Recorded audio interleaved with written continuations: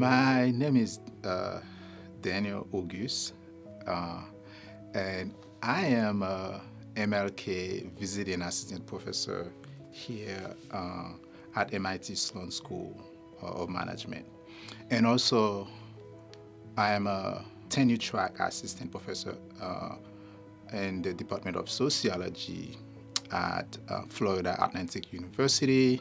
I study barriers to entrepreneurship, development, and success in order for me to inform policies that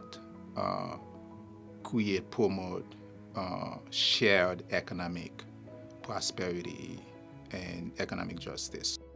Due to historical underinvestment and low wealth endowment in Black communities, Black Americans are less likely to be business owners, and those who do, their businesses are more likely to fail and are less prosperous, less profitable compared to white-owned businesses. Extreme wealth and economic inequality are particularly harmful for entrepreneurship and innovations. And part of it is because as a society advances, right, toward greater industrialization, the locus of innovation changes. Reducing inequality is unlocking the society's innovative entrepreneurial potential, thereby ensuring the survival of the capitalist mode of production.